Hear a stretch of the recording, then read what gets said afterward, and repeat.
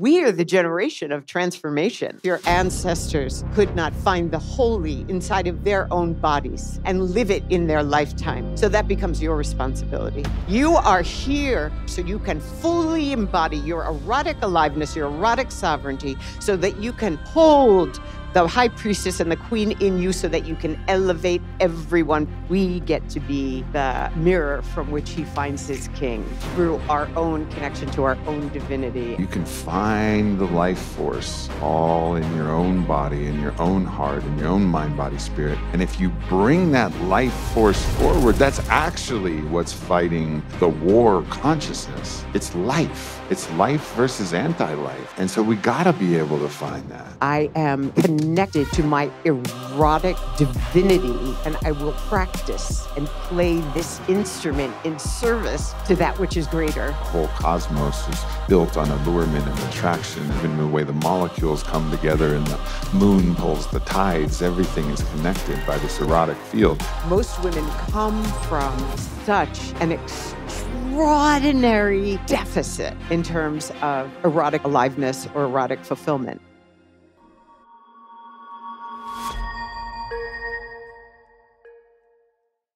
Regina, here we are. Here we are.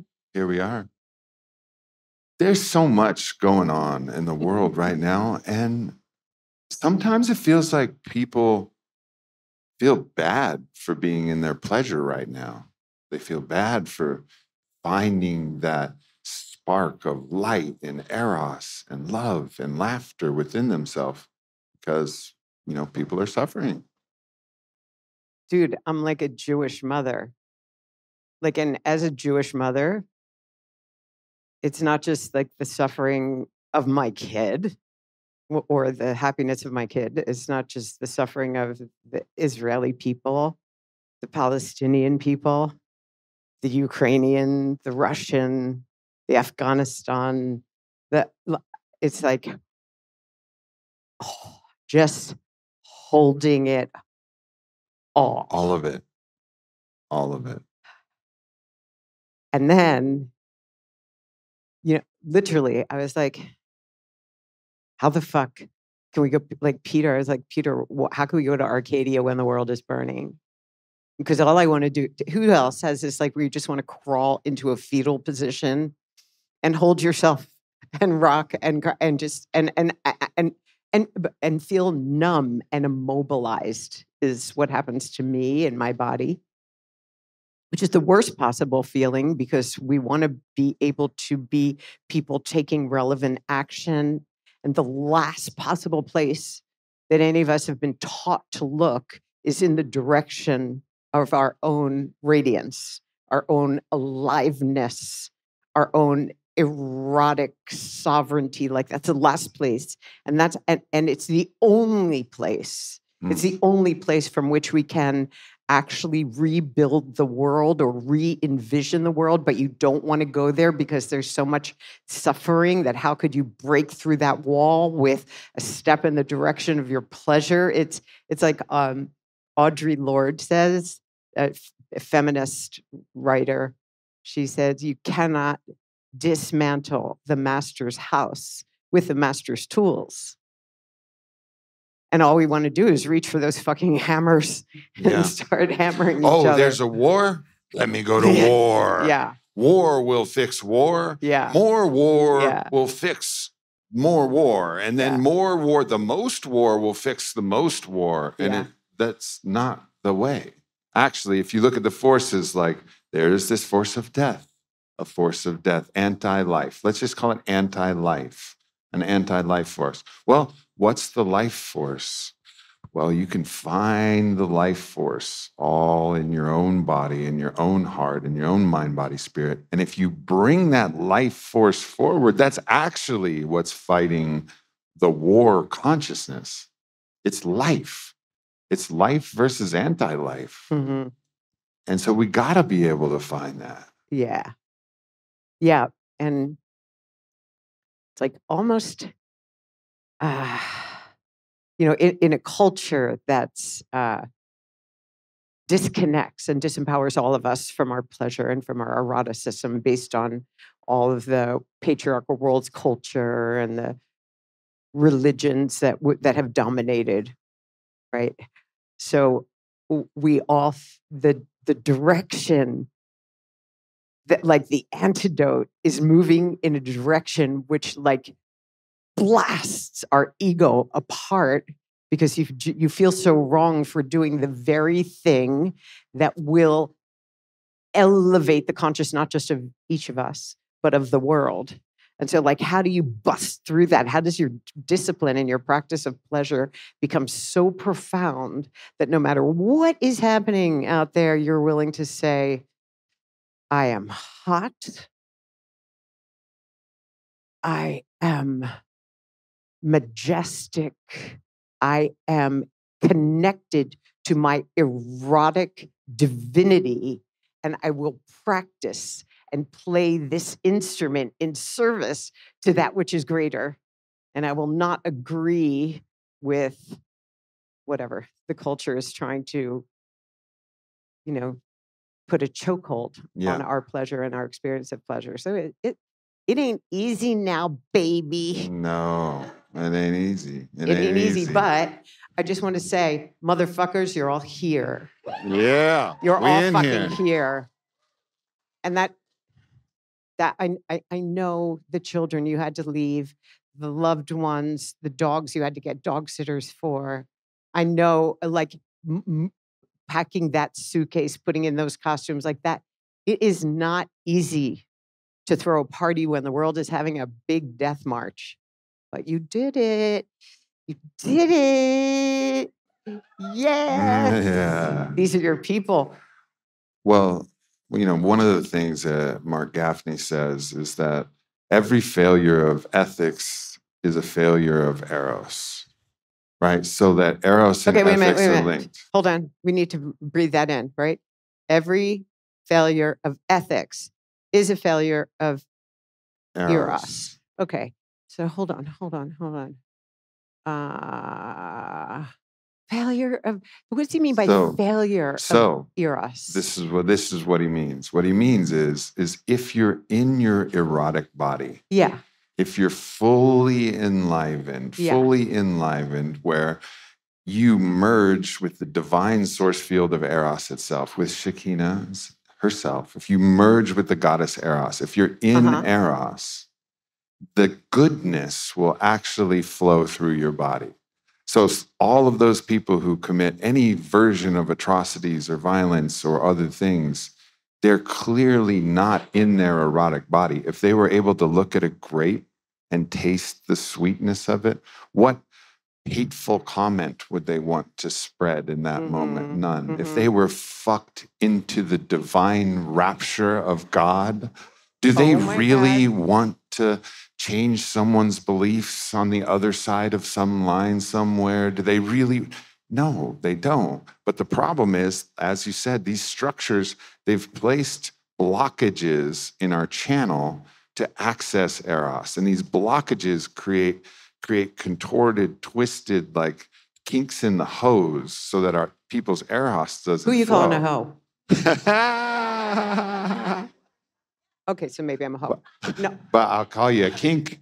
I just had this vision when you were saying this, because I was like picturing like biblical, you bring up Gaffney, and I was like in the Bible for a minute, and then I was in Israel, and then I was watching you in my imagination, and I was seeing all of the women here who are, of course, high priestesses of sexuality. Yeah. Clearly. And you were marching them to the front lines, and you were saying, "Here are my maidens. We are here to fuck the war out of the soldiers." Yeah. Not a bad. Yeah. I mean, it's not a bad plan. Regina for peace negotiations. 100%. I just want to know, like. And for the ladies, we got Kyle Kingsbury and Speedo coming on down, so ready to serve, who's down? fit for service. Down? Okay, we got like a lot of willing high priestesses here, and I think tonight we could get a sign-up sheet, and we could get like a few thousand. We could charter a plane, and I think we could make an impact. Fuck the war out of the world. Yeah, that's right. That's right. Fuck the war out of the world. Yeah, with Aubrey Marcus.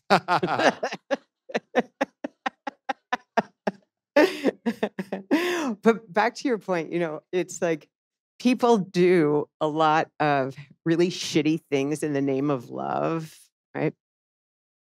And and that's why I think pleasure is actually the highest level of morality. Agreed. Because if you knew that there was something you were doing that would be hurtful or harmful to another, and you were tuned in and tapped into your own pleasure, you could never do it. But you could beat your child if you love your child. Like, I am beating you because you're naughty and you need to learn. Like, we do a lot of shitty things in the name of love. But that's the name of love, which we call love, but is it really love? That's the question, right? Like, so many things in the name of love, but it's not usually love. It's usually some identity attachment complex or some way in which you don't feel whole unless your partner reflects that wholeness upon you. It's the neediness of that moment. It's the insecurity of that moment. And then we just whitewash it with love because these things are attached to love, but they aren't love. Nobody does something bad actually in love, in the field of love. But they think they do. They think they do. And that's where the words get confusing, right? That's where people are misperceiving it, and they start to isolate it and make it a personal love or personal pleasure. Like, my pleasure matters, but your pleasure doesn't matter. But pleasure is a field. Love is a field. And when you're really in pleasure or you're in love in accord with the field. Everything else is like a pseudo pleasure. It's like the packaged pharmaceutical version of this is a little dose of pleasure for you for now at the cost of your future self or at the cost of somebody else. But the real love, the real eros, the real pleasure, it's always connected to that larger field because we have to be able to feel each other. We have these mirror neurons that fire. We have compassion and compersion and all of these things, the shared mutuality of eros. I mean, when you're sitting with your priestesses and you're going through a pleasure practice, the whole field of, I haven't been there. I don't have a yoni. So pussy, I don't have a pussy. Don't you really? I mean, don't you really? Because like, I have a cock. Yeah. No, I haven't found mine then. I don't know. I can feel yours. I can feel yours. Well, do you wanna describe my pussy to me? Yeah. Yeah. I do. I do. I do. I do. Okay. Yours is the kind of pussy. She has this kind of regal, quiet confidence. Yeah, I see you just cross your legs the other way. She's feeling it, right? Which is like, oh no, you come to me. Can you feel that? And it's such a sweet, like almost like a little boy energy around his pussy, like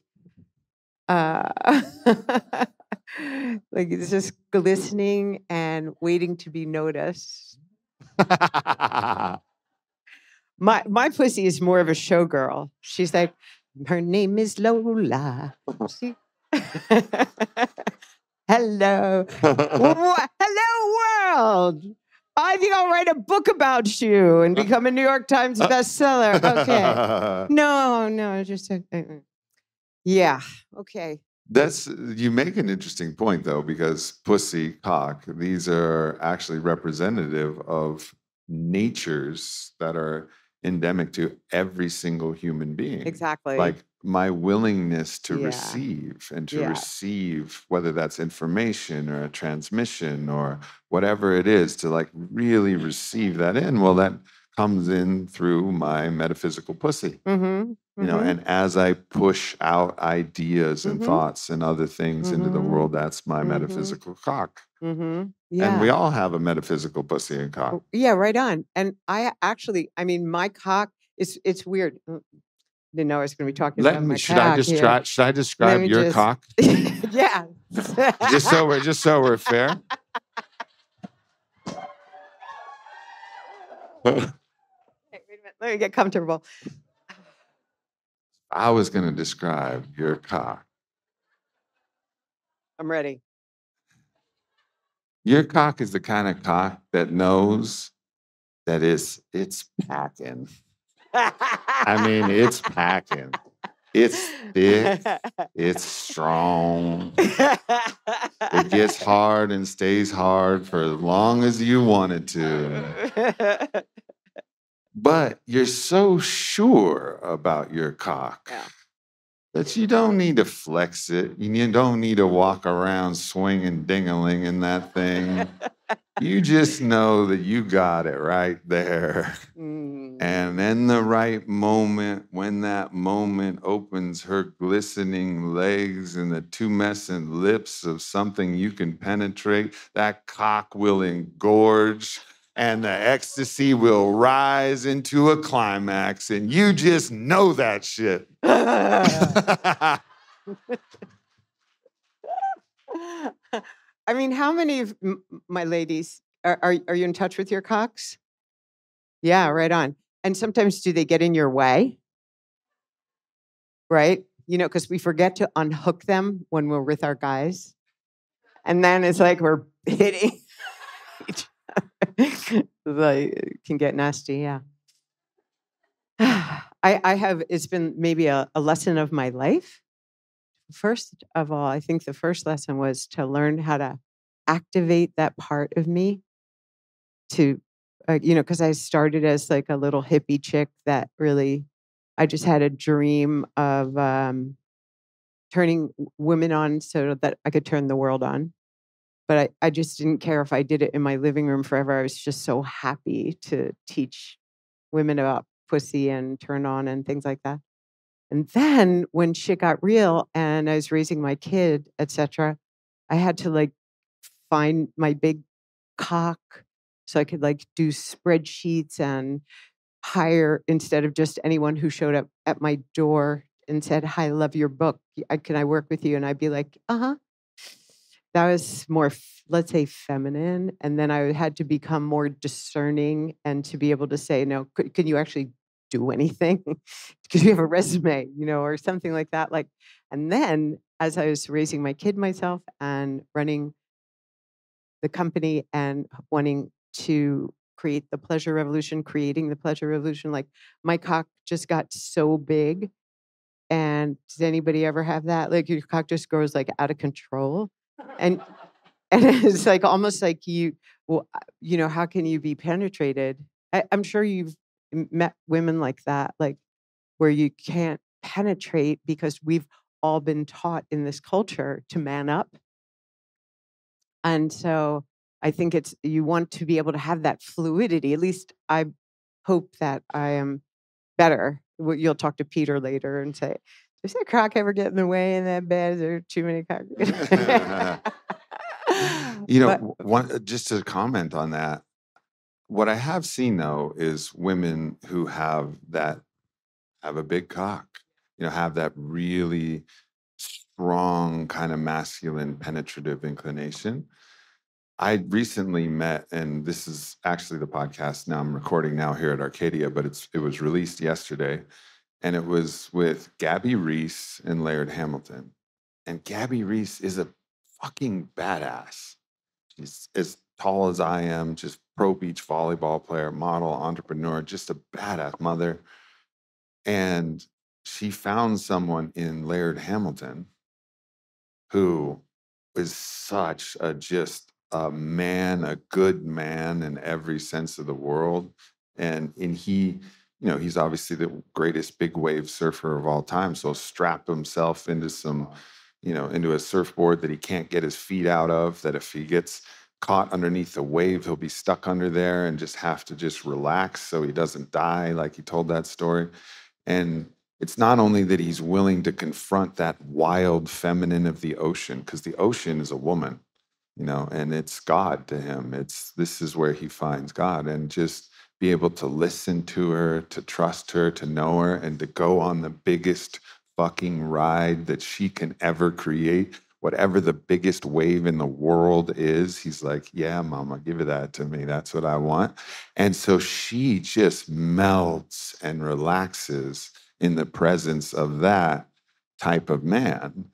So it's not that any woman here who has that really strong, kind of masculine inclination, there's still another type of man that you'll be able to go like, oh, wow, I can let my cock go limp and I can let this man fuck me with the entirety of his essence because I can like let all that go. And is it, would you say did you want to share? Yeah, go ahead. Right. Do you have that relationship with your inner pussy yet? Like, are there times when you can feel into that side of you? And I'm curious about this because I flipping through my Instagram the other day, and there was Meryl Streep was on, and she was like, "Hey," she's speaking with a bunch of wonderful, highly evolved men, and she was saying, "Guys, women have learned to speak man our whole lives. We're fluent. We dream in man or masculine, but men don't speak woman." And so I just was wondering if you can relate to that, or do you like? How is your woman? How's your pussy? How's your pussy? Yeah. When I've actually gotten definitely more and more in touch with that aspect of myself because I think for a man, you have to trust your virility. Like you have to trust that you're a man, Right. trust that you're a king, Right. trust that you, Right. and when you trust that so deep, you don't have to push it in front of you. You don't have to carry it forward. So whether it's just kind of, with like my sister Wyra, like I'll see her and I'll nuzzle up against her. I'll just let her like, it's just, there's a certain softness of just purely receiving. And even when we hug, it's just like, I'll just nuzzle on in there. I'm not trying to penetrate with the hug. Right. I'm just trying to like feel in and feel that. And so it's this dropping of all of that to be able to really receive. And it's so, delicious and restorative when I'm able to do that. And I'm very comfortable in that kind of role now. That's beautiful because I think it's yeah. Give him the snap. Let's have the snap. Because I think receiving is difficult for women also. For us to receive attention, don't you think? Compliments. We are not necessarily at first feeling worthy of receiving. And so it's wonderful that that is a part of you that's starting to get more robust and more cultivated. Yeah. And it's also trusting that people actually, good people, the right people, our people, they want to give. They want to give. Now, I remember I've always been a generous lover. I love to give. I love to give pleasure. And I love, my own erotic desires and fantasies to be met. Like, what's your favorite thing to give?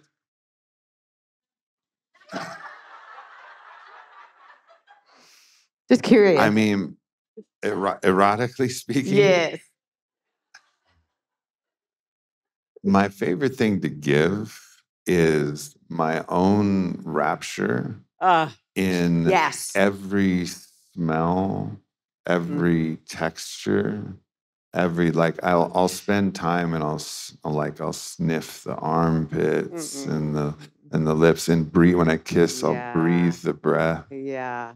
And then I'll move down, of course, to the pussy and just take a moment to just smell her and be with her and like feel her coming alive, and then to offer my own gift of pleasure to that. I mean, that's actually probably one of my favorite moments of sexting. It's just that moment where I get to greet the pussy. Yeah. And the whole woman, and just say like, no, I love all of it.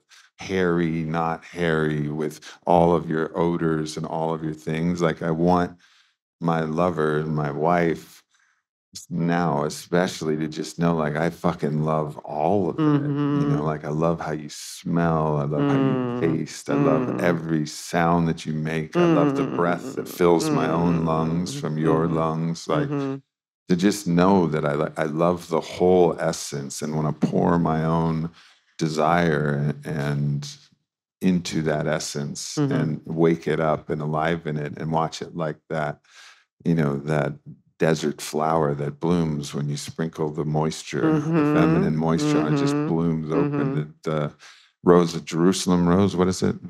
Rose of Jericho, what is that? Rose of Jericho. That you just sprinkle a little water on this little acorn, and it just blossoms right open. Come on, you have to snap for that. Yeah.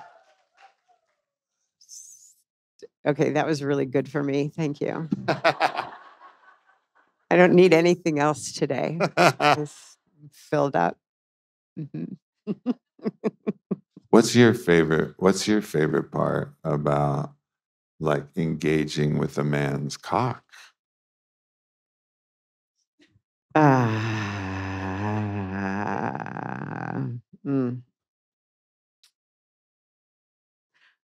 You know how you were talking before about the field?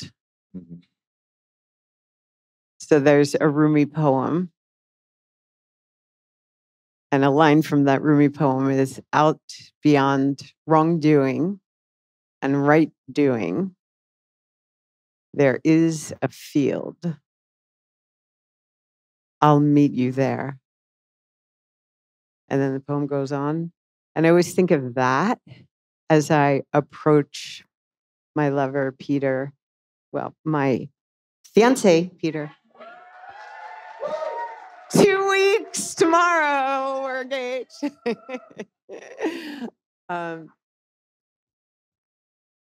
Okay, I revere cock. I'm salivating right now. Just saying the word cock. Kyle. Kyle is so excited. Just like the fragrant. Well, okay. First of all, I would never. No, sometimes I just start with his cock. That's true.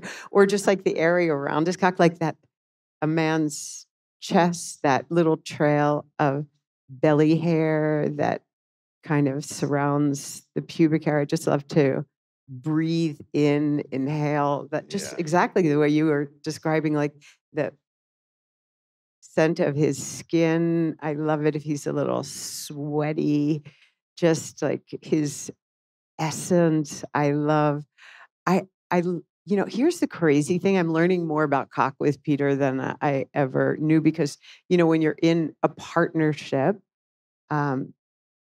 you're with this one body. I was a floater previously. And so I didn't have like, I would be less focused on one guy. Oh, when you put that thing there, Aubrey, you know what I mean? So what I've had this experience with him of, I'm so delighted, like, to take his cock in my hands, in my mouth, to feel it grow, to, just like be so pleasured by the sensation of that delicious, soft skin and that hard cock. That combination is so irresistible. And I just like want to feel that in every one of my orifices. And it's so good. And it's so good. But here's the thing I've learned with Peter, like, his cock does not have to be hard to turn me on or to actually activate my entire body. Like, I have fucked Peter. Are we allowed to talk about this on your podcast? Yeah. Okay. I mean, look behind us. We got a giant dog with 1,000 titties. Dog. Yeah, okay.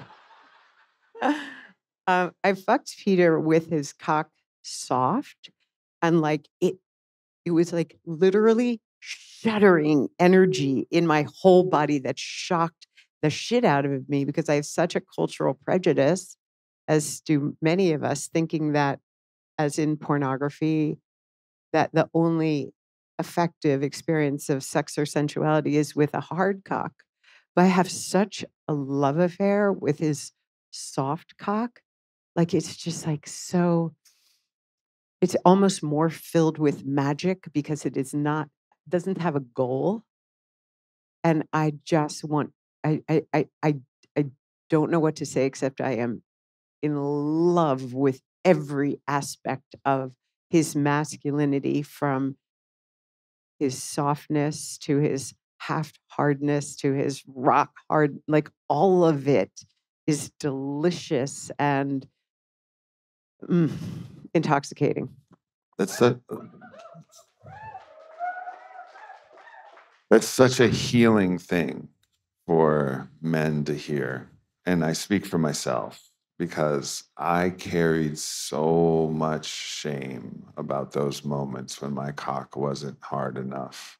Right? So much when I was younger, in my teens and 20s, like so much shame. I felt like impotent, ineffective, like not a man. I would beat myself up. It was this constant battle. And I think so many men equate their actual manhood, their own identity structure is built around the hardness of their cock. Yeah. When really, like, actually, when you understand that you can fuck with the entirety of your being and take that cock energy and put it through the entirety of who you are. And Vailana has been amazing in helping teach me this, where I can like bring that bestial, animalistic fuck energy through my body, and regardless of which dimension my cock is in, because in the fifth dimension above, it's not hard. It's like, but whatever else, wherever it is, you know, and I'm here in the third dimension and my cock's somewhere out in the stars, doesn't matter. No. You know, like I can really bring her into that state of eros. And that's been so healing because there's no win-lose proposition in this game. It's like, no, we're going to fuck no matter what. Yeah. Yes. Whoop. Love the whoop. And it's fun too, because like there's somebody over here that is really whooping for the soft cock. And we have like down front is like the heart, you know, it's good. Anyway. Soft cock clan. Hard cock clan over here. But the thing is, like, we women, we don't really like to tell them this, and I apologize in advance if I'm fucking things up for you, but we're responsible for the hardness of your cock. Like, you cannot get your cock hard yourself. You can't. Like, if I say to you, you know, raise your right hand in the air, Aubrey. You go. You're no problem with that. But I was like, get your cock hard, Aubrey. No. But if, you know, Vailana was sitting here and she was turned on, like, bang, you know, whether you want it hard or not, that shit is going to rise. And so, and we as women, we don't always want hard cocks. And so we don't get them hard. But it's never his fault. It's like we do not have an interest at that particular moment. Maybe we don't want it hard because we would like him to, you know, do a sacred revival ritual on our entire body. Maybe we want to have somebody read poetry to us or nibble our neck or tell us a bedtime story. You know, there's other things that we long for, a massage. So it's like I am responsible for the cock beside me. And when I want it hard, so shall it be, and not before. Yeah. Does that track with you? It does to a certain extent, for sure. So it's a yes. And there were periods where, you know, the lover that I was with was fully ready to receive me, but I was so stuck in my head. I was so afraid of failure, of not pleasing the goddess. Like one of my greatest fears is that I won't please the goddess. And that's obviously embodied by the goddess in front of me, the lover in front of me, but it also is relative to Gaia Sophia, the great goddess, like that's probably my deepest rooted fear, is that I'm going to not please the goddess in some way. And before, in my younger years, that fear and the shame that I would feel if I didn't do it, it would start to play these tricks on my mind and actually prevent me, even when the moment was right.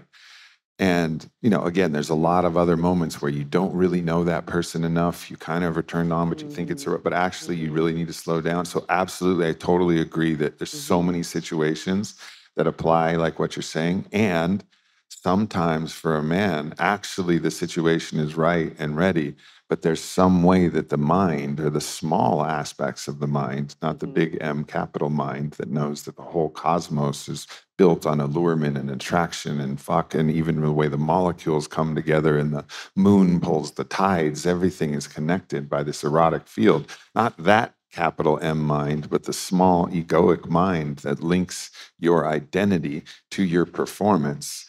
And if your performance doesn't meet what you think your performance should meet, then your whole identity powers down to such a degree. And it's such a painful and hurtful thing that the fear overwhelms you.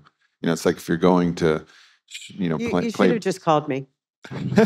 I needed your number back then. I mean, so many men, though, needed to hear some different version. Hopefully, still now. Even though this wisdom is percolating, but need to hear no, it's okay. Yeah. Like there's so much more if you just let down all of those ideas and stories and get with someone who really is like a sex priestess in some way. She can revive and heal all of those elements, which will heal deep parts of your own psyche and soul. So if you're out trying to penetrate the world with your idea and you become flaccid and it doesn't turn out, whether it's in a sport or whether it's in your work life or a speech or whatever you're trying to do in that moment, and you're not able, it's okay then too. You can still love yourself. It doesn't mean that you're not a man. And that's really that's really the, the difference between the masculine and the feminine, right? Because the masculine is really about doing, accomplishment, the goal.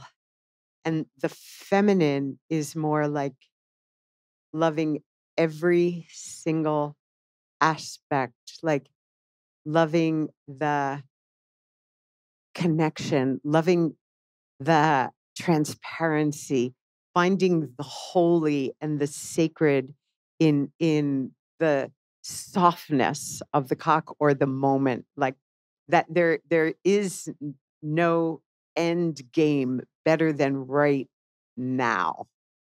And that's why it's such a beautiful dance, right? Because we get to bring that when our pussies are activated, which is like a whole other story, it's a whole other chapter, it's a whole other verse. When our pussies are activated and we have that sense of, I am a fucking, I am like a legendary example of feminine majesty. And I know that in every part of my being, then I have the surplus to love his heartbreak, to love his fear, to love every, facet of his unfolding sensuality and reflect back to him his majesty. Like we get to be the mirror from which he finds his king through our own connection to our own divinity and our own, high priestess queen, all those things. Yeah. It's just what we do. I feel that. And I really feel like there's so much healing that can happen. Yeah. First of all, there's the healing that can happen with yourself. There's a lot that you can do with yourself. But because sexing is an act that it can involve yourself, but it involves your partner, your lover. There's so much mutual healing that can go both ways, because it's not just men that have their own insecurities. There's women who are worried about how they smell. Oh, I stink today. Oh, I don't know how my pussy smells. And it's like you find a man that's like, give me that transatlantic flight middle seat pussy. like fresh off the plane. Oh my God, you've been Mile High how many times? Oh my God, like you on an airplane single? Oh shit. Cannot even imagine the line stretching down. But that thing that you get, and yeah. whatever it is, Vailana's hands and feet would sweat, and then she would get a little shy about that. But then just Yeah. like loving holding her hand, and wasn't just me that did it. She had another brother that was like, "I love your sweaty hands and feet," and like just to feel that she's loved in the entirety of her body, however it is. Yeah. I think that's a gift that a man can give a woman. And of course, Truly. all those gifts that you were talking about that a woman can give a man. And it's just a matter of like, can we level up ourselves and level each other up in this to really get this full erotic healing, which is a full ethical healing as well. It's so big, Aubrey. Like, I think, based on whatever my family of origin, the abuse patterning in my family, all that kind of thing. Like, if it wasn't for meeting Peter and letting his love in, I think I would have moved through this life without ever feeling completely and totally and absolutely loved to every cell of my being. And I feel just so grateful that I have that experience in my life, because I could have missed it. I could have missed it with whatever else I was doing to fill my days. And I'm really grateful that he happened to me, like that I got to meet him and Peter Sweeney. What it makes me think about is like one of the things that we've lost the erotic temple. We've lost the temple, all of these, desert religions in particular, but religions all over the place who, say that spirit is good, body is bad. This, all of these ideas that are universal, whether it's a monastic religion or whether it's just those shame-filled, Protestant Catholic religions or whatever that place shame at the center of our sex and the center of our eros, which is our connection to the greater field of eros. All of this, all of those, and that energy you could collectively call empire, that anti-life, anti-eros energy has shut down all of the temples and all of the access. So the ability, like we used to have the ability to not rely on our other, as we're growing up, like our teenage friend, is she going to be the embodied? Well, maybe, but not in this culture at the very least, but probably not even then. They're young, people are young. But there was the temple. You could go to the temple and find somebody there who actually could bring you into that state, whether you were having actual sex or not, but to like help show you those things. And it just feels like, yes, we can find that with each other if we're lucky and if we're open and if we're tuned in and if we give that synchronicity machine, if we give the mystery a chance to weave us with the right person and we get in the right state. But also like bringing these temples back. And I know the logistics and legal aspect and all, it's all not culturally appropriate to do it, but I also just feel the need for that to return. A place where someone's like, fuck, like I live in a small town in Iowa, like, and I'm listening to this podcast, and where the fuck am I gonna go to find this embodied priestess? But if there was a temple somewhere and fucking, I don't know, in the Sierras or wherever you want to put it, or on the beach somewhere, and you could go into the temple, and in that temple, in a 3-day experience with maybe some psychedelic wine and these priestesses, and you go there and they come back and all of a sudden they're that type of man. Or conversely, like a woman can go someplace and they're that type of woman. And then things level up. But it's like, that's the kind of church, really. And of course, this is the most heretical thing you could say according to mainstream religion, but I really believe in that healing power and the necessity for that. Dude, do you think that is what Arcadia is going to eventually turn into? Because we have like a lot of priestesses already that have volunteered. And I don't know, like maybe this is like just a step, evolutionary step towards that end. A lot of space here, structures. Oh man, I'm not doing any help for all of those haters on the internet who keep trying to tell me I'm starting a sex cult. I'm just giving them all the ammunition they need. They're like, oh, great. Listen what they said on this podcast. But I do, though. I do fundamentally believe in that, the healing of Eros. Yeah. The healing of it. And you want to know something? Like women, women want to give this medicine. You know, it's amazing to be able to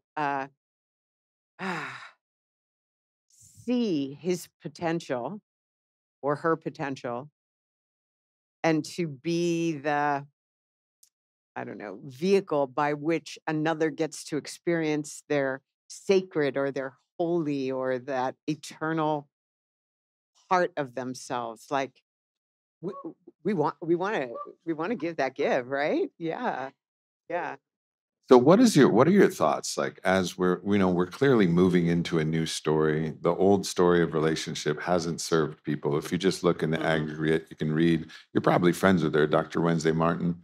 Imagine you guys live in the same city, you know each other. Her book Untrue was great. She shows in the aggregate all the graphs about erotic desire just kind of falling off a cliff in traditional monogamous relationships, both for men, which is a gradual decline. For women, it lasts for about 2.5 years, and then it literally falls off a cliff. This is just in the aggregate speaking. We're not talking about the initiated priests and priestesses of the world, but and then the divorce rates are, I think above 50%. Same with infidelity rates, and people are living in these shame-filled secret lives or quiet desperations. And so we understand that whole context. But then if you even go a step before that into the dating context, there's so much around, like, the idea of having sex for the sake of sex or for the sake of healing sexing, or just, the Hebrew word is lishma for its own sake, just sex for its own sake. It's sometimes there's a culture that accepts that, but sometimes people are afraid because, like, what is this going to mean? Does this mean we're in a relationship? Does this mean that there's going to be all of the attachments, all of those elements of love, quote, love, that we talked about at the first part of the podcast that will come?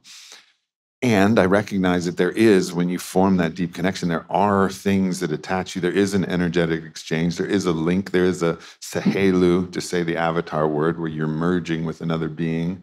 But at the same time, it also feels like, yes, and, like, I think bringing back this idea of, like, no, it's okay to just have an erotic experience, set the container for it with somebody in this conscious way. Say, we're going into this lishma for its own sake, for the sake of this thing itself. And we may never talk to each other. We may never see, no expectations, nothing like that. But it feels like that would also be like a helpful story to share, rather than this, that counts against your numbers. Who fucking cares? What the fuck are you talking about? Like, is this going to bring more into your life? Is this going to make your life better? Is this experience going to increase not only the infinity of ecstasy of those moments that you shared, but also bring an aftertaste that makes your life better? And it just feels like that's a better story to help people navigate, even as they're reaching into, a sacred union relationship, and then using different technologies to keep that eros alive throughout their partnership. Yeah, and I think that come on. I always have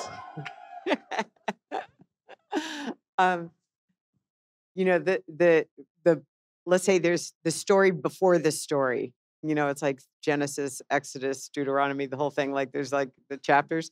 The chapter, let's say, with which I have spent the majority of my life with my attention, it's like the most women, like, women are the people that I have worked with for the past 30 years. And most women come from such an extraordinary deficit in terms of erotic aliveness or erotic fulfillment. We live in a world where it's like, one out of every 4 women has been raped or violated. There's, it's like 0.4 rapists will spend even a night in jail. There's a culture of abuse, physical abuse, verbal abuse, violence, sexual abuse that hashtag Me Too was, 5 or 10 years ago, where women finally were admitting that there were experiences of violation of their actual bodies that they were too ashamed to share. So we're dealing with women who are uh, not filled up to the level of even understanding their own pleasure, their own connection to their own, the she who bleeds but does not die and gives life. We do not know the holy in ourselves. That was certainly my story. That's why I started the School of Womanly Arts, because I was so disenfranchised and dejected, and I didn't know who I was, and I didn't know where my power was. And thank God I literally tripped over orgasm one day. It's just lying there on the ground. I went, but I encountered a school which I subsequently studied at and learned all about my own orgasm and my own pleasure. But what I have found is, until a woman can connect to that sense of her own aliveness, her own beauty, because this is how weird it is for women.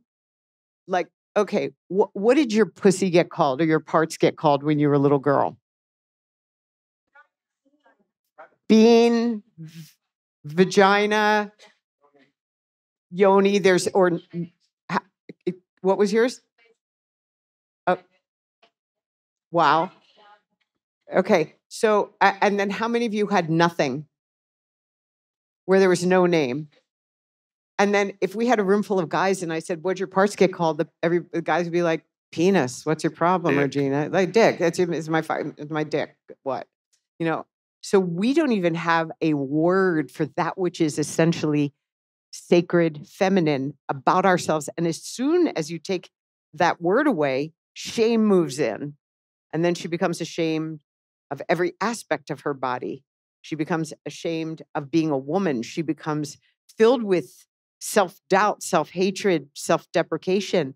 And then this creature, which I certainly was, can't see a king. Even if she tripped over one, what she sees is somebody that she's scared of, somebody that could violate her. And so that's why I kind of started with women, because I knew if I could turn women the fuck on, the first thing a woman would do would be like that. Oh, hello, stranger.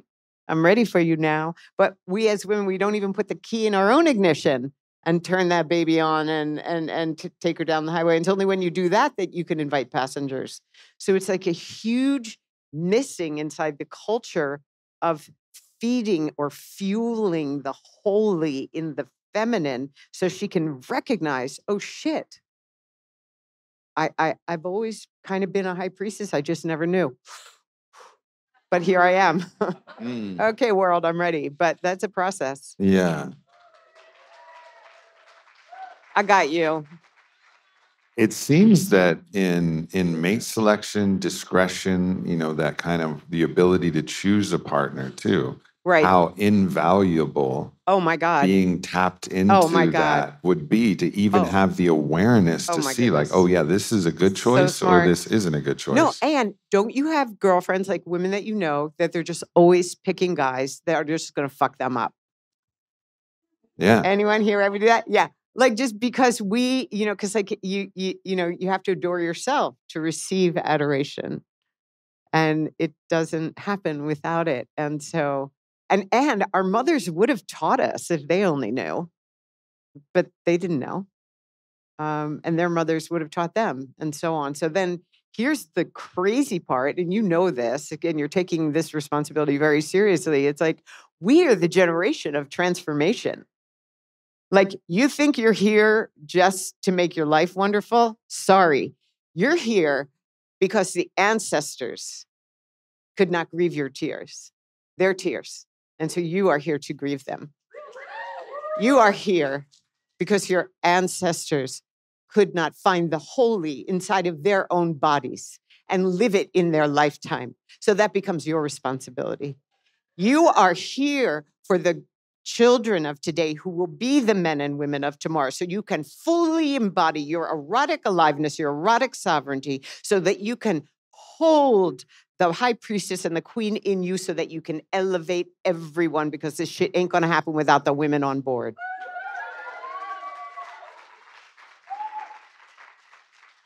And so, like, I think it's why things feel so fucking heavy right now, because it's like we're not just crying our own tears.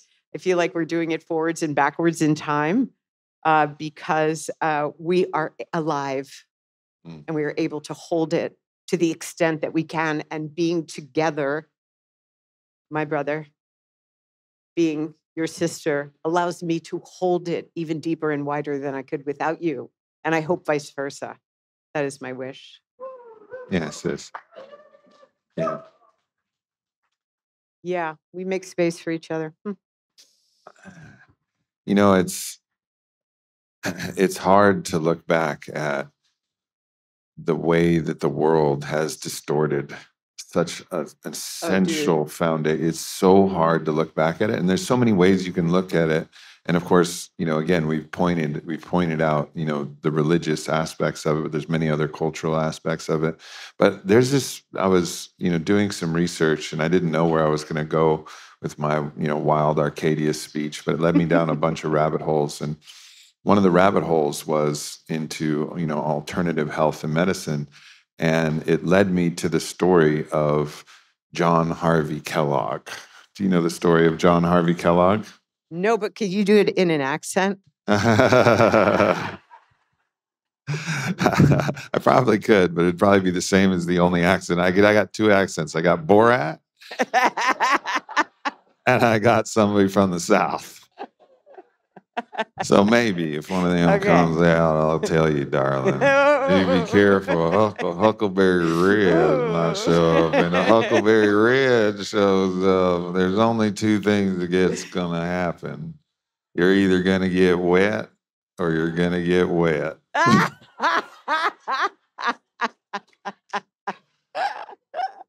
So the story of John Harvey Kellogg. So how many people have had Kellogg's cereal? Yeah. Kellogg's cereal, every fucking grocery store. They make all kinds of the fucking cereal. Well, the reason that cornflakes were developed is because John Harvey Kellogg, and you got to imagine now a man that always dressed in a white-on-white suit with white leather shoes and a white hat with a white fucking cockatoo on his shoulder. A live bird. That's cool. But what he was doing was not cool, because he called masturbation the vile inclination, and he was at war with Eros. So he developed cornflakes to drop people's sexual appetite and desire. What is the most bland fucking thing we can make for people so it'll sap their Eros? And then he put ads out in newspapers. This gets fucking worse. This gets dark. He put ads out in newspapers, and it looks like a fucking summer camp. It's called Battle Creek Sanitarium, and it's kids playing, and you'll get all healthy and blah, blah, blah. And he would lure particularly these young men into his Battle Creek Sanitarium. And if he saw or suspected they had an inclination to masturbate, he would bind their hands so they wouldn't touch themselves, or put cages around their cocks. But every day, even if you had a cage around their cock, he would take a 15-quart enema and give all the boys enemas with his white fucking cockatoo on his shoulder. And that's not even the worst of it. What he recommended to women was that they put carbolic acid on their clitoris to numb all sensation, or even recommended clitorectomies to remove the clitoris entirely to keep them from pleasuring themselves. And if a man, even if the cage didn't work, and even if the tied hands doesn't work, he would say, let's circumcise them without anesthesia so that it will associate pain with their cock to such a degree that they won't want to masturbate. And that motherfucker has cereal boxes in every fucking grocery store. I feel so queasy right now. I know. It's nauseating, right? It's really rough. Like these ideas, we don't even know how they've been woven into the fabric of our fucking culture. You know, like it's a dark story of a very dapper and interesting fucking person, but fuck. I mean, is it worse than the Catholic priests? Probably not really, but it's, yeah, there's like a lot of bad shit out there, baby. And again, that's why we need this temple that you're building here. These are the failures of Eros. Like if he was allowed to just be the flamboyant gay man that he was and just get fucked, you know, just fucking bite down and grab the sheets and just let someone give it to him. Yeah. Battle Creek Sanitarium would have been dope. People would have been eating fucking bacon and eggs. For sure. You know? That's for sure. But it was the failure of his ability. And then he just played that out all over the world. Yeah. Well, isn't it? It's like so interesting, right? The thing that is the most healing is the, you know, because you and I know that literally, like, if we did take the high priestesses to the Middle East, things would improve. That if you actually did create that temple that you're in, that's in your dreams or imagination, or in my dreams and my imagination, right? It would be such service, but that there's so much negativity inside the wider culture that someone like that Kellogg dude could get away with that shit. But could we stand in our truth long enough to actually build a healing center that was around erotic transformation or reclamation? You know, could we stand the shitstorm that would inevitably come if we chose to create such a healing center? And I mean, people got away with, like, if you think about it, you know, in my lifetime, no yoga wasn't really practiced widely, or meditation, you know, 50 years ago. Like maybe this dream could actually be fulfilled. You know? With the right sacred audacity, you know, another word, tekufat, sacred audacity. I like those two words together. Of course it could be done. And we're in fucking Nevada. You know, they got the fucking bunny ranch here. So you can go pay money to have sex. So this model is already legal in the very state that we stand in. But the bunny ranch is not a place where there's a lot of healing happening. I mean, that's a place where you'll, you know, find someone like OD'd on a lot of drugs and cocaine and Viagra and in the fucking dark pit of despair. I mean, I don't know. I've never been there. I don't. Maybe there's some lovely people having fantastic experiences. Could be. Yeah. No, I don't mean to cast shade unnecessarily on the bunny ranch, which I don't know shit about. So blessings to bunny ranchers who are all about. But like, fundamentally, if that can exist, and also the decriminalization of psychedelic medicine that's happening, you know, around the place. So if it was a place where there was cannabis-infused wine, and then you pay for a whole entire different experience, it's fucking legal. Like somebody could do it. Like it could be done. It would not even in secrecy. And of course, you could make it a church and go that route and, you know, fight all the way to the Supreme Court for that. But it just requires the sacred audacity to be able to take all the shit, all the hell, to be able to stand at the tip, you know, and just look out at the storm that's coming and just say, yeah, all right, do your worst. Like I'm standing for something I believe in. I'm standing for something that I know will change and reclaim something important for the world. Yeah. Well, yeah, that's right.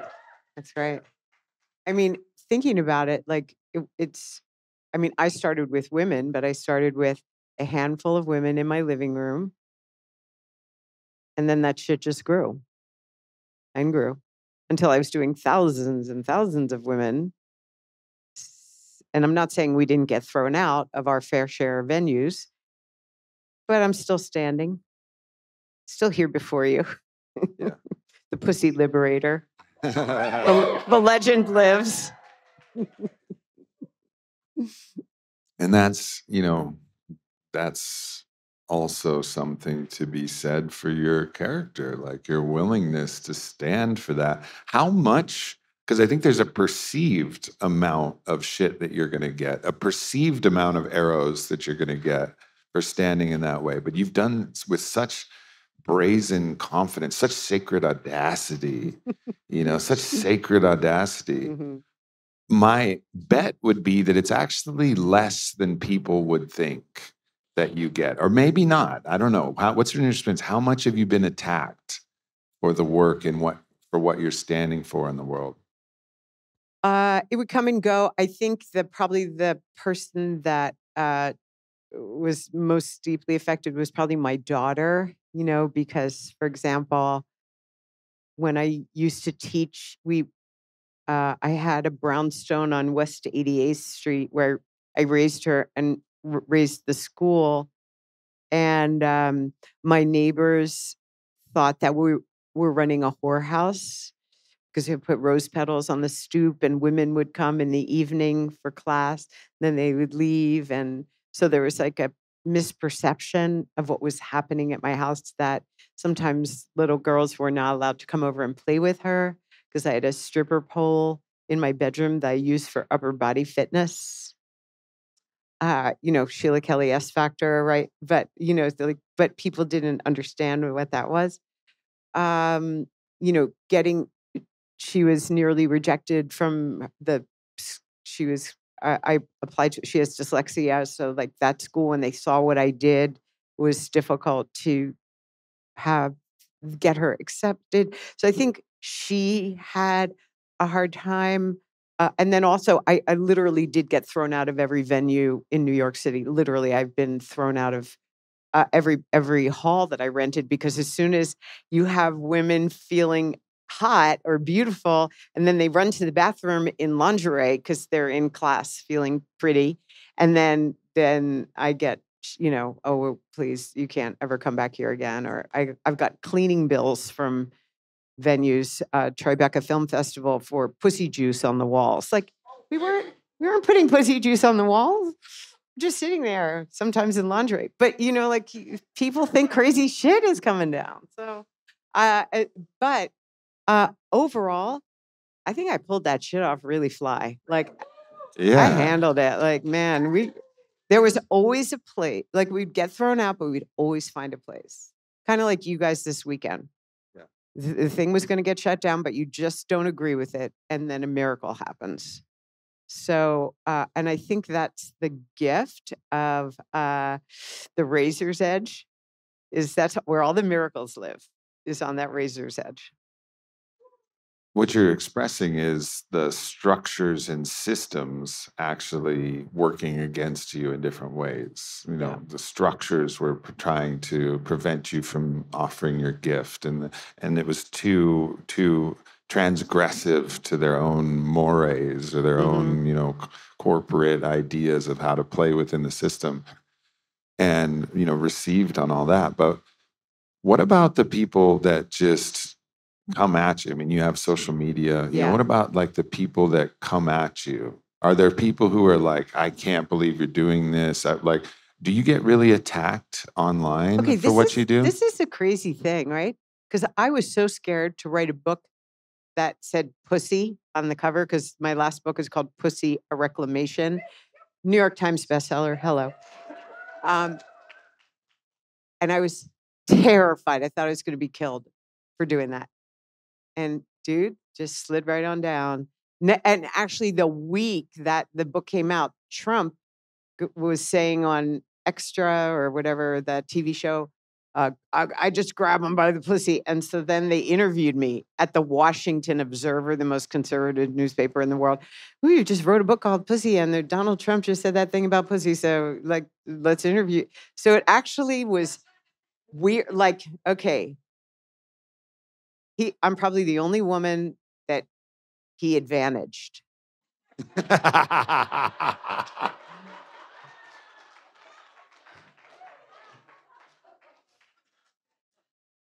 And really it might be the only, I can't think of one else, but it's weird, like moving into those spaces of greatest vulnerability. There is always grace. And yeah, I mean, people would attack me, but not like, I don't know, I just didn't choose to notice it very much. Yeah. I think that's such a powerful message for the audience, not just this audience in front of us, but the audience listening online or watching this on TV. There's a perception of how much you're going to get attacked. And there are certain times where you can't say anything because whatever you say, you're going to get attacked. We're in one of those times right now. There's nothing you can say that won't get you attacked by somebody. And there's times like that it's actually true.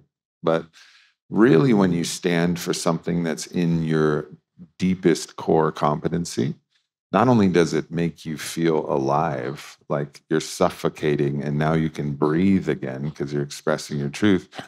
It's rare that when you're in the full radical expression of an embodied truth, something that you know and something that you're willing to stand for, all of that kind of disappears because you plant yourself on a hill and say, yeah, this is my hill and I'm willing to die on this fucking hill.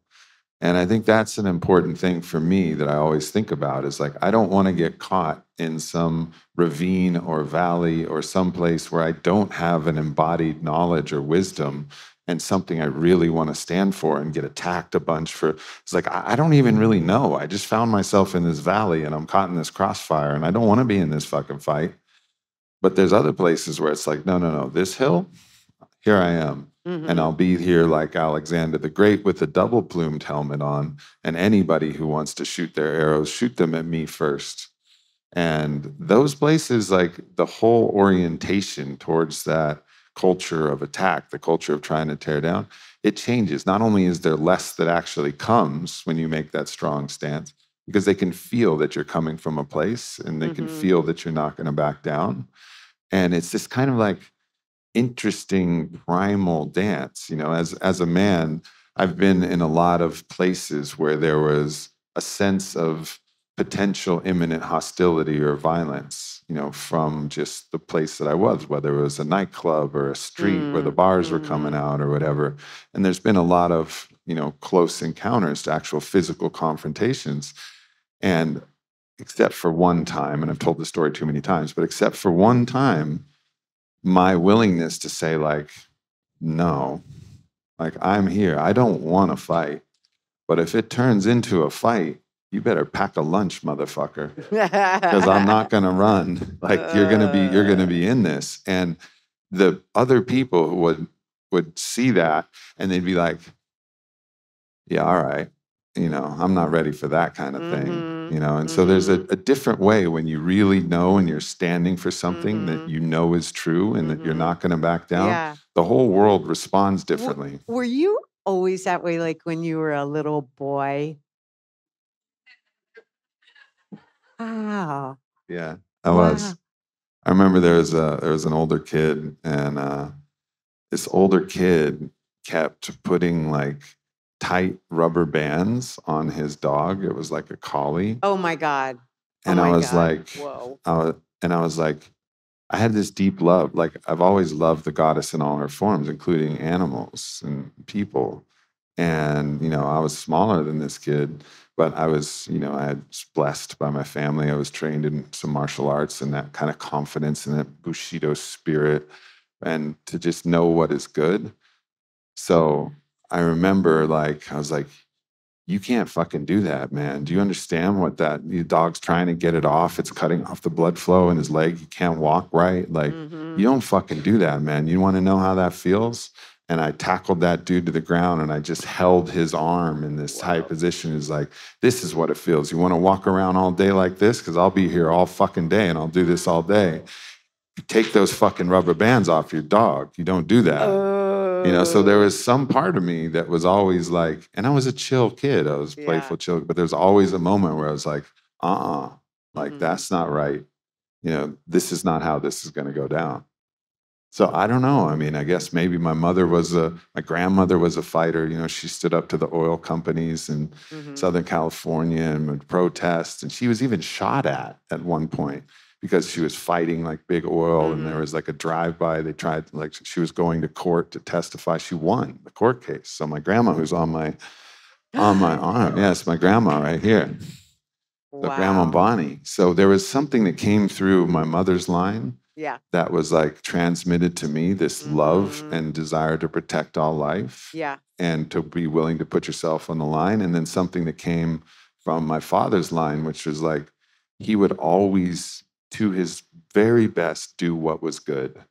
Like if he forgot, we could be flying from New York to LA and he could remember that he forgot to tip the bellman who brought the luggage to the car.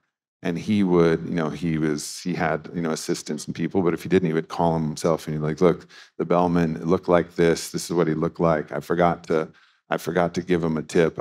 Back then you couldn't wire money or Zella money or Cash App. So you had to fucking send money. So you would courier some money over there and you like, make sure this money goes to that person. Like there was a goodness in him where he had to do what was right no matter what.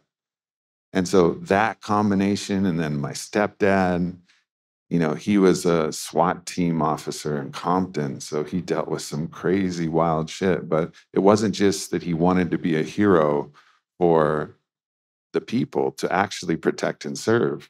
He was that way, the same way like when, we had different pets and a pet would escape. And remember, we first got chinchillas. I told you this whole chinchilla story. But before this whole chinchilla story got crazy, if you guys really want to hear a chinchilla story, I'll tell it. But the importance of this story is one of them got into one of the like downstairs, like air conditioning attic ducts that was just full of rat poop and just disgusting place. And it was stuck down there. And my stepdad's a big guy. And we were like, the chinchilla is stuck in the thing, And he was like, all right, God damn it. And he just got down there and slid through all of the rat shit and all of the dust and belly crawled his way until he could find that chinchilla and bring it back up so that me and my sisters could, rescue so he had this like hero impulse. So okay, all right. So here you got the heroine on your arm. Yeah. The heroine of your mama, the hero of your dad and your stepdad. Do you feel like you have stepped fully into the mission of all of that lineage? Like, is there a still yet next step of you standing for the world in a way that you have not yet stood? Are you at the place that was, like, you know what I mean? Where do I meet you in your story? Well, I think it's a that's a beautiful question. Thank you for the question. It's a constant evolution, and it's a journey, not a destination. But I know that I'm farther along in that journey than I've ever been, and I'm more comfortable. I shared in my speech last night, the Lakota saying "Nake nulo aung," which is I am ready for whatever comes next. I am always ready for whatever comes next. And as the intensity of the world has increased, I've made deeper and deeper peace with, all right, if it's death, it's death. If it's canceling on social media, it's canceling on social media. If they freeze my bank accounts, they freeze my bank accounts. Like, nake nulo waung, like I'm ready. Like I'm ready to stand. And I don't know if there's another level to that because I still cry when I watch movies of heroes that do things that remind me of an element of who I really am. And the reason I cry is because I know there's a little bit more that I could give. There's a way that I could be willing to sacrifice more comfort to stand more deeply in the fullness of who I am for the world. So I know there's still more to go, but I'm at the place of the most it's ever been. Yeah. Yeah. Yeah.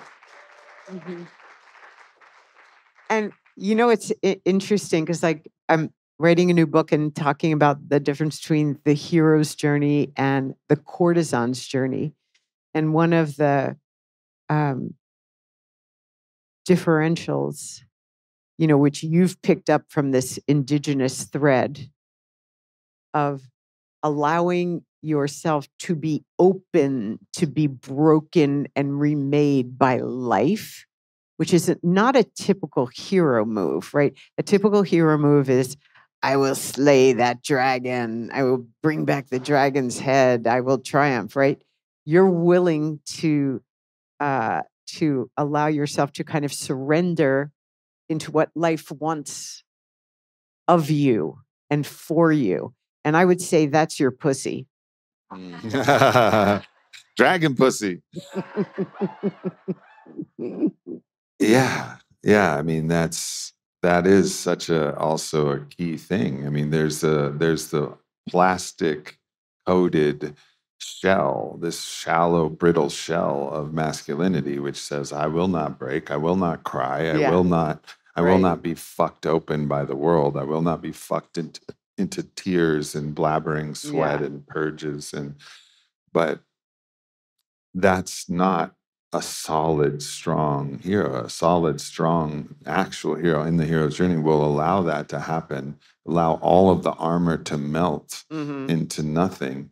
So all you are is the vulnerable, tender flesh of the soft animal. Right. And then from there, you can build back your scales and find the dragon breath that comes from the center of your heart and not slay the dragon, but become the dragon. I mean, that's the real story of the hero. Become the dragon, become like inextricably linked to your power, and your power that comes from your goodness. It has to come from your heart, not the power of your talons or the burning of the breath. It's the breath of the heart of life itself that you can breathe through you.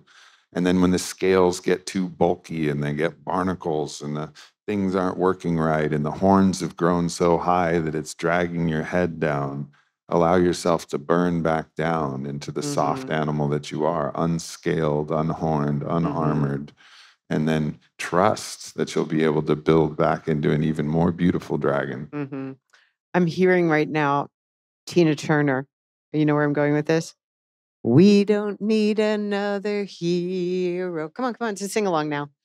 We don't need to know the way home. I don't know, I'm not really good at covering it, but you know what I mean? It's just like it's that moment of surrendering, that almost like the new hero is not the hero. It's the one that gets broken and remade by life and is in relationship with that which is greater at all times. You know what's so funny about us? We've gone from like heavy as fuck and spiritual to like the whores and the high priestesses and the humor and the nasty, and it's fun to bounce with you. Yeah, this is also a recategorization and a re-understanding of what spiritual is. Like spiritual, people think it has to be on a mountaintop somewhere, or be in a church, or be in this pure. We've equated spirituality with this, concept of purity, of just outside of the body. But the most powerful spirituality is that fully embodied, alive in every cell spirit that moves in you, as you, and through you spirituality that includes when we're all dancing later tonight to Troy Boy and we're just fucking in it. Like, then it's a re-understanding of what spirituality really is we've tried to separate, good, which is above, bad, which is below. Even the symbol of the devil is like a goat or a horned animal. Well, the goat was what gave blood and milk and meat and fed the people. And this was a revered animal in the pagan traditions. And then they're like, nope, this represents carnality, the horny goat, the animality. So animality bad, spirit good. And that whole story needs to be collapsed so we can step into a greater wholeness. Truth. So you're saying that the antidote the antidote to all this fucked up spirituality is for us to all party like animals tonight. That's how I'm drawing from this podcast. Is that about where you're at? Okay, fine. Good. Want to make it digestible so we know the Yeah. actions to take. Oh, And- no. And it's Party Like Animals on sacred medicine. I believe that is my conclusion. Yeah. Okay, great. And it's not to disclaim that it's not powerful to go to a Vipassana retreat and I do all those things too. It's not You've like been to a Vipassana retreat? I did the darkness retreat, which is silence. You get like extra points for the darkness. Well, I feel that way, but Okay, I don't know got if that's true. But fundamentally, it's similar. Silence. Yeah, no, it's true. Darkness. Nobody to talk to. Mhm. nobody to See, hear I would you. never You do can't. that. Then I you would write go like down. on a fuck retreat. It's like, I don't want to go sit in darkness and go like sit on a meditation cushion for 10 days. I could have like orgasmic meditation for 10 days. Could just like hang out in bed with my boyfriend for 10 days. No, I'm kidding. There's so many forms of beautiful No, you're right. medicine. You You're know, right. it's You're like, right. and people try to create a hierarchy too. Yeah. You know, even people with the psychedelic movement, they're like, there's some way in which, like, oh, well, I can get there through meditation. So you need 3 grams of mushrooms or a cup of ayahuasca, but I can just sit on my chair. And some part of me is like, well, does that make you a better person? Like, congratulations if you can. First of all, like, I'm not exactly sure. Have you drank a couple cups of ayahuasca? Are you sure it's the same thing? So I have some questions. And if they can, which I believe some people can, like, great. But does that make you fundamentally better? You know, and there's also these value hierarchies that people place where the spiritual materialism, oh, well, I'm better because I can do it this way. Doesn't make you better. It's just a different path.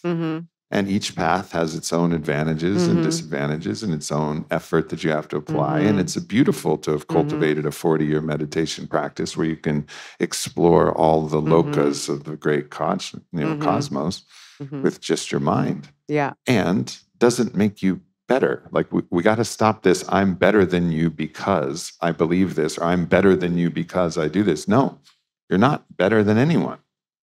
Nobody's better than anyone.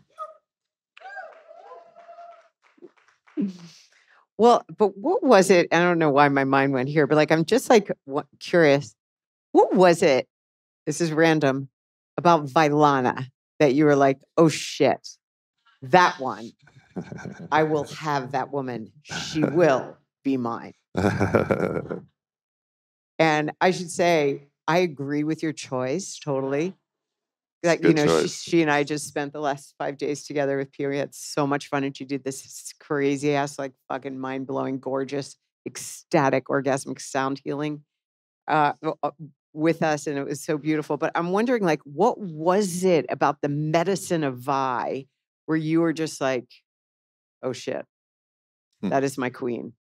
And when was the moment? Well, we met at Burning. Okay, so. And Vi was very, very closed off to my energy. Very closed off. Now, I was in a polyamorous. Okay. Like, just as an aside, and, you know, working for my girls here. So you don't necessarily have to be open. Like, because it's a vibe, right? And he could feel her underneath her closedness. And he was like, right? Yeah, there was. Because you wanted to crack that nut, didn't you? More than anything. But I could see underneath it, there was this vibrancy of being. Like, when she would dance, it was like, you know how Frodo in Lord of the Rings, when the eye of Sauron was up in the sky and he was just like, ha ha ha ha ha, I can't stop looking at the eye of Sauron. It was like reversed, like her booty moving around and her strings out there on the playa. I was like, oh my God, I can't stop looking. I would have to like move my face manually, like look another direction, act cool, look another direction. There is something absolutely irresistible in my attraction. So it first started with attraction, and the attraction led me to, and I could also see that there was a sense, something deeper. So I invited her to her first sacred plant medicine journey. And I remember, you know, she loves telling this story, but it was the same for me. We sat across from me, or we stood across from each other on the center table of Don Howard's Mesa, and we tapped into the table, which is putting two fingers on the table, and we were just looking across from each other after drinking Wachuma that day before. And I just looked in and I was like, wow, this is the most beautiful woman I've ever seen in my whole life. But I'm not looking at her beauty that on the outside, which initially allured me. I'm seeing a beauty that goes so deep that there is no end. It's like the infinite void of beauty that I could see all the way through to the first spark of creation, from that moment of energy of the Big Bang coming right through her whole essence. And I was like, fuck, I'm fucked. Like, I'm fucked. And, you know, of course, then the first time we made love, magical, mystical things occurred. It was actually not even a private encounter of making love. It was a threesome. But in that threesome, like, even in the chance where I got to merge Zivuk, sacred, like the union of our bodies, afterwards I had an open-eyed visual of this star that was in my third eye. It was just like the craziest. I've never had a vision like that. I could open my eyes, close my eyes, move all around, do whatever. I wasn't on a bunch of medicine. And this star, like a bright star. And it literally felt like God was like, let's just put an asterisk on this and never let you rest or sleep a single day until you find out what this star being is all about. Yeah. And that's initial desire and love and allurement to her has only just increased as her power is grown, as she's worked with you to really reclaim her own eros and sexuality in her own body. She just becomes more and more intoxicatingly irresistible to me with every passing moment of every day. Yeah. That's gorgeous. I love that. And are you guys going to have babies? I don't know how you started interviewing me on this podcast here. I don't know. I'm curious. I'm just curious because I just think it would be a really nice thing. Yeah. We're gonna have babies. We got a name. Name's gonna be Huxley, and we're gonna call him Huxley Marcus. And at least that's the idea now. I love that name. Yeah, it's Aldous Huxley is one of my favorite authors. A book that changed my life was Aldous Huxley's book Island. And I really thought he understood something about the evolution of what culture could be. He was an unbelievable psychonaut who lived and actually literally died on the path of the medicine, looking for the moksha, that perfect medicine, and the quest for the Holy Grail, and understanding, the human spirit. And he just didn't know it was pussy. Yeah. Maybe he did. I could have helped him with that. You could have helped him with that. And speaking with help, like, how would you let's get tactical for just a moment here, as we're moving to close. How would you get tactical? We've talked about high level, about how important this is and how, like, where should a woman start? If they're listening to this and like, man, that seems so far away from where I'm at. Like, where does a woman start? I think the most important step, like the first thing is just every woman should get a copy of Pussy, a Reclamation. And it's not a joke. Like, it's beautiful, opening into a woman's reclamation of her sacred erotic aliveness. Or listen to the audio if you don't like to read. But this is not a journey that a woman can do. We can't do it by ourselves. You cannot just sit there like you can with meditation. Sisterhood is required.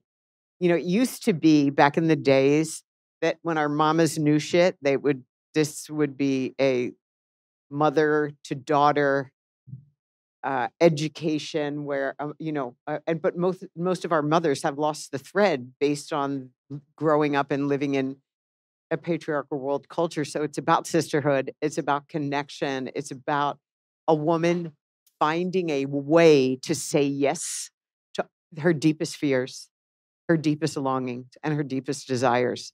And sisterhood and community is the way. So I think starting with the book is like step one. Mm. It's Yeah. really like nicely laid out. So even if you're scared, you could do okay with it.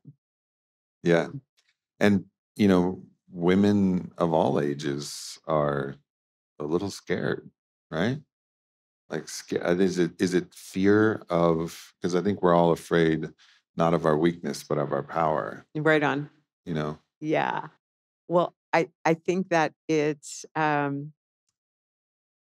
sort of it's asking a woman, we've all have these like chains of the patriarchy around us that we think are going to protect us. Like if we play small, we'll be okay in this life. And then you discover that playing small leads to depression, disenfranchisement, disapproval, self-hatred. But it doesn't seem like there's any way out of that.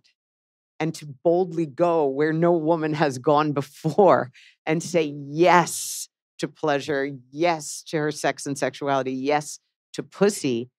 It's like the ultimate heroine's journey. You just need ovaries of steel to go against the culture and say, fuck, I am going to own my beauty. I'm going to own my pussy, because a woman who owns her pussy owns her life. And you don't own your pussy, you do not own your life. And I don't care how many degrees you have or, what C-suite office you work in, you do not own your pussy. You are owned by the patriarchy. So it's kind of like the time, I think that women are the greatest untapped natural resource on this planet. And the time is now.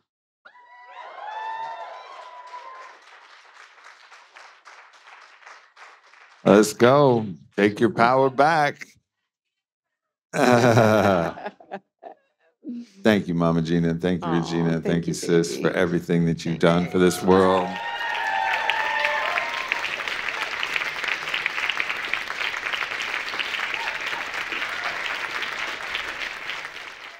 Thanks for tuning into this video. Make sure you hit subscribe, follow me at Aubrey Marcus, check out the Aubrey Marcus Podcast, available everywhere, and leave a comment. Let me know if this video resonated or what else you would like to hear from me in the future. Thank you so much.